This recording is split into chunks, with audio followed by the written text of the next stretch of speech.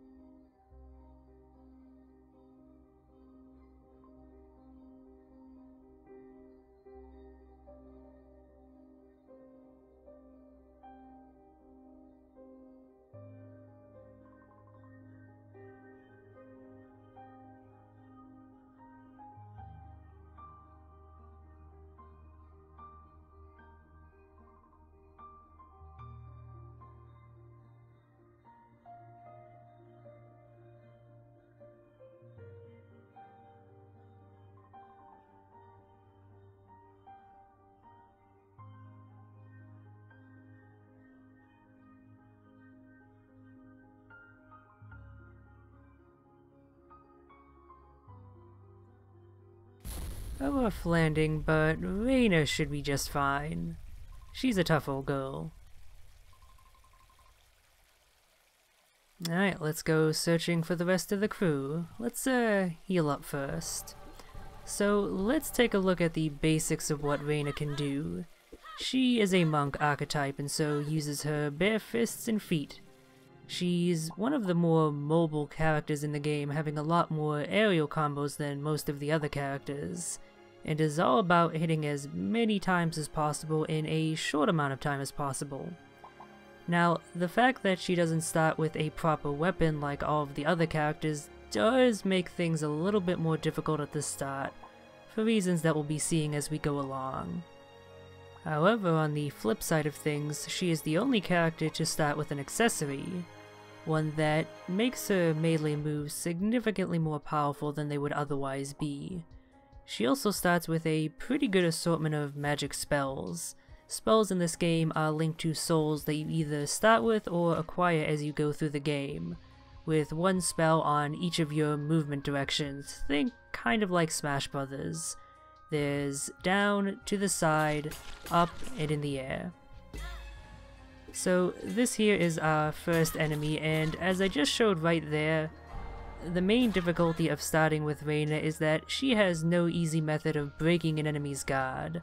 All of the other characters can just do their strong attack and it'll be easily broken, but Reina's fists aren't quite tough enough to do that.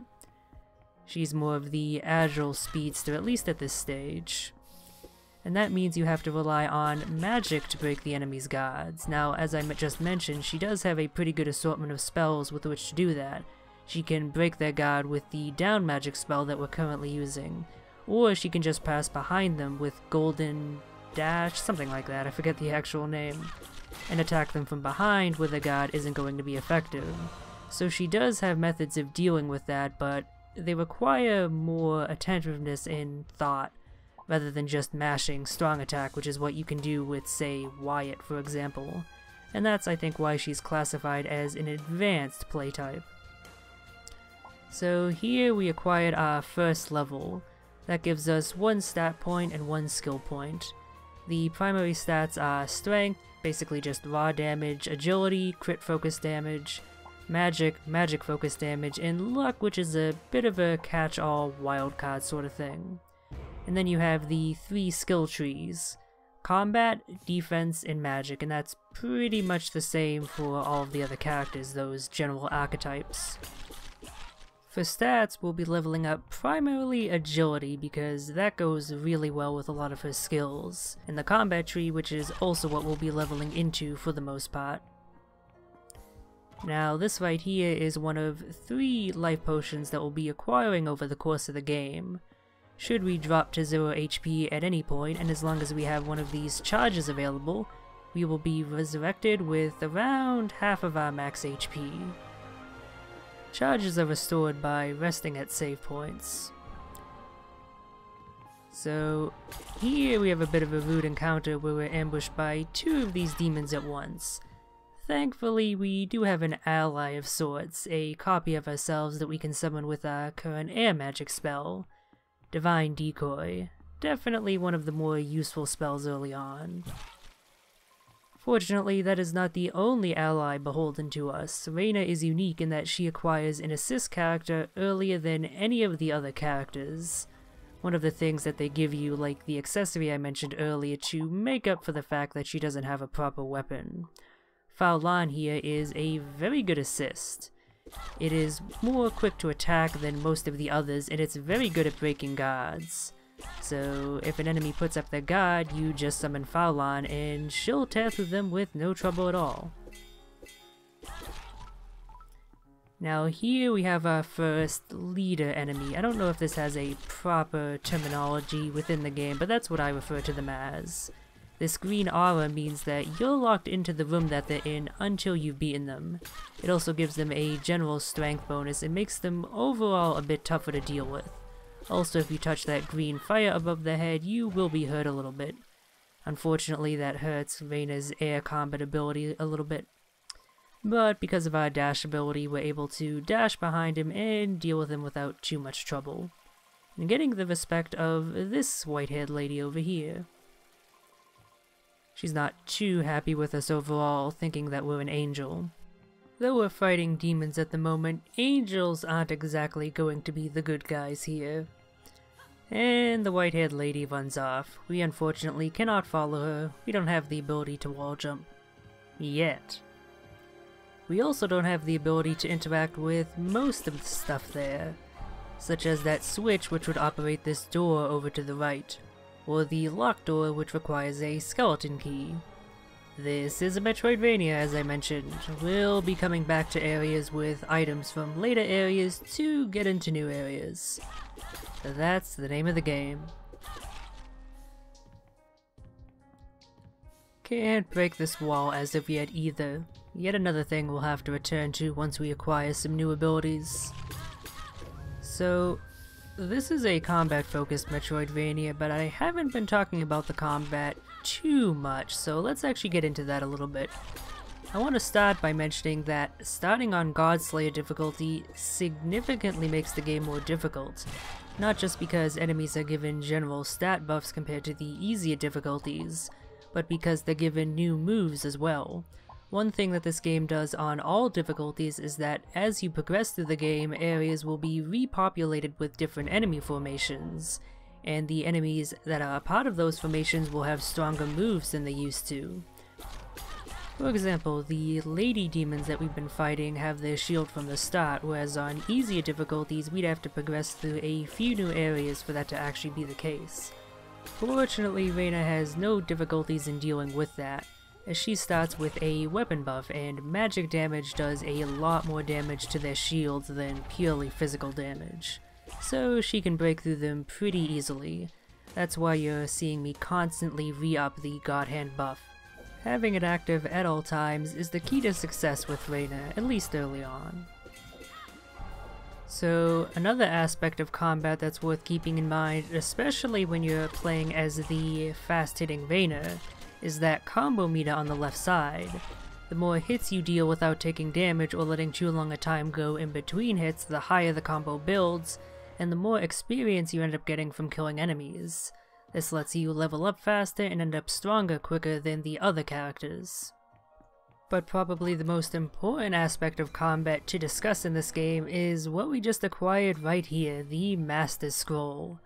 This allows us to perform a skill cancel, which is far and away your most useful ability, period. Not just for combat, but for exploration as well, as we'll be seeing. Excuse me. So, the reason the skill cancel is so important is that it lets you do two things.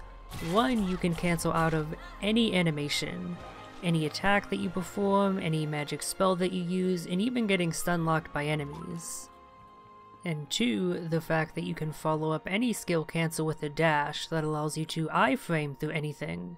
Enemies, attacks they're doing, whatever. Careful application of this technique basically lets you just zoom around enemies and deal even with tricky groups of enemies without much issue at all. To the point that most of the trouble I've been having with the combat up to this point has been from the lack of having any skill cancels. They're so crucial to the combat that even in the tutorial which they've designed for you to go through without a skill cancel is a lot more difficult without a skill cancel.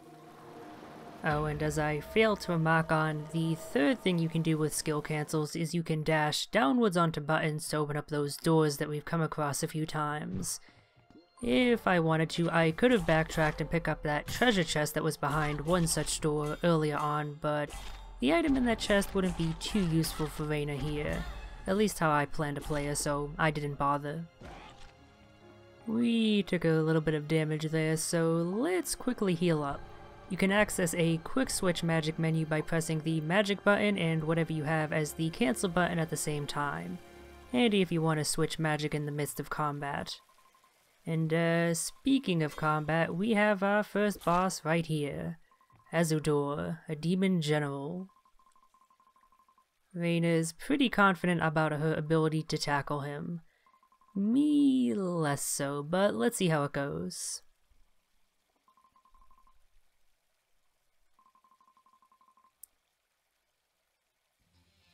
So this boss fight starts out fairly simple.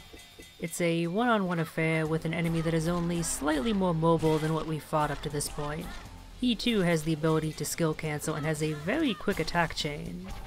He can also guard, which is probably the most difficult thing to deal with as Reina.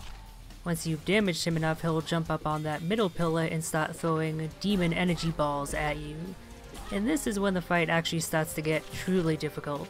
When you get him below half health, he'll also again jump onto that middle platform, but he'll also be summoning enemies, and that's not an uncommon trait for bosses in this game at all. Generally, when they get down to low HP, they'll start summoning minions, and that's what makes bosses in this game truly difficult, as the screen just gets more and more cluttered with enemies, each with their own independent movements and AI reacting to you, doing all sorts of attacks that you have to keep track of all at once if you want to avoid getting hit. And avoiding getting hit is especially crucial in the boss fights in this game because, as you may have noticed, you're ranked on how efficiently you take down the bosses. You're scored on how often you take damage and how much damage you deal in the midst of combat. how quickly you take down the bosses, and whether or not you use any of those life potions. They're free to use when exploring, but when fighting bosses, not so much.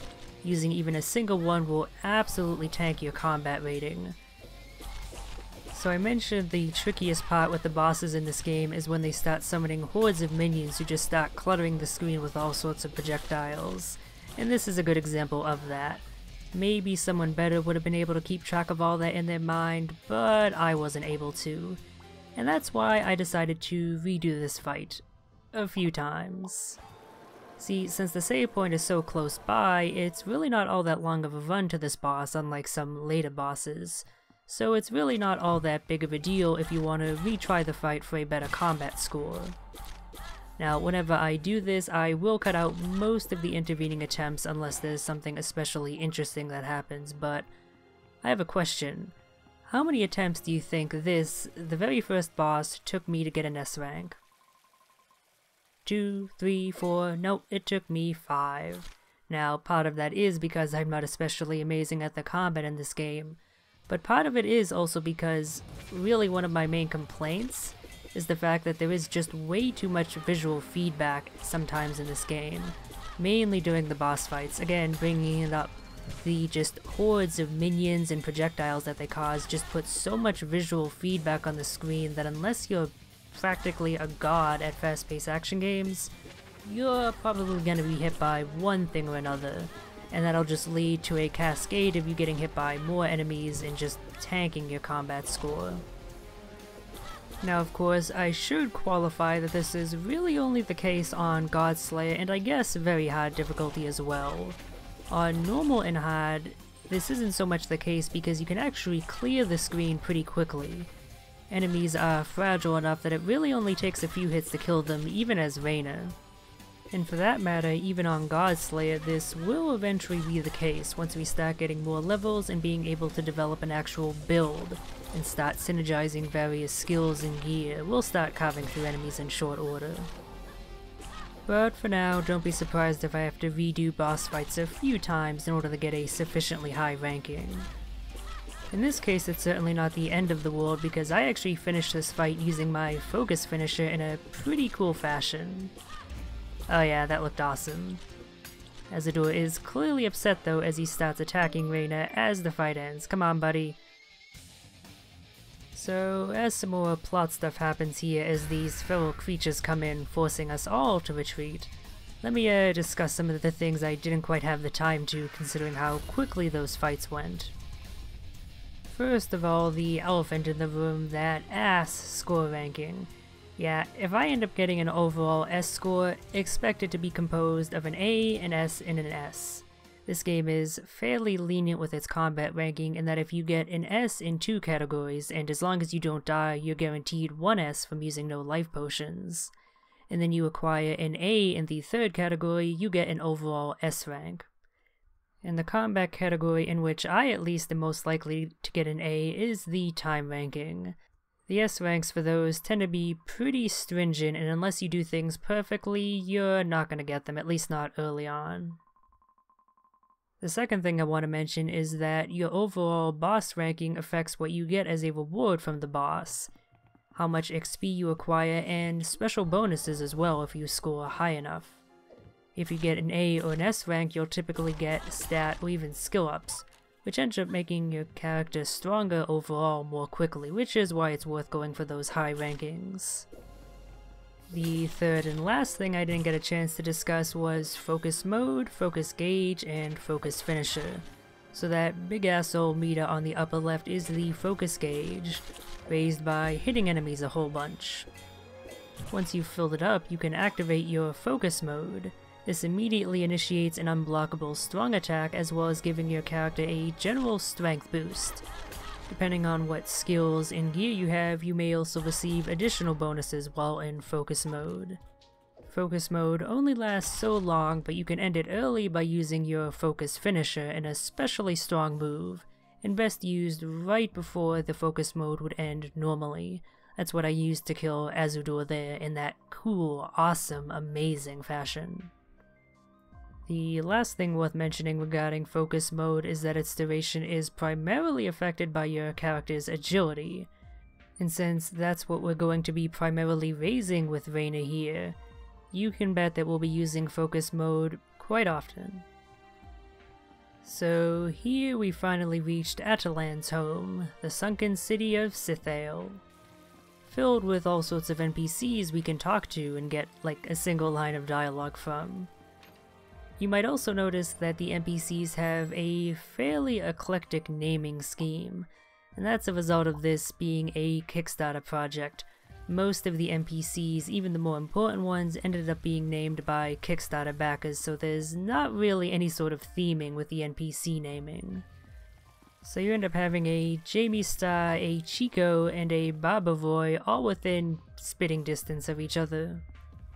So that aside, Sithale will be acting as one of our hubs in this game, having a few useful NPCs to interact with, such as the aforementioned Barbavoy as well as Ziggy here, merchants who offer you items in exchange for other items. That's why we've been picking up so many either from chests or as random drops from enemies. There's no currency in this game, instead you trade various items for actually useful stuff. And that's where we'll be ending things off here. We'll see what Atalan wants us to do with the elder of this village next time.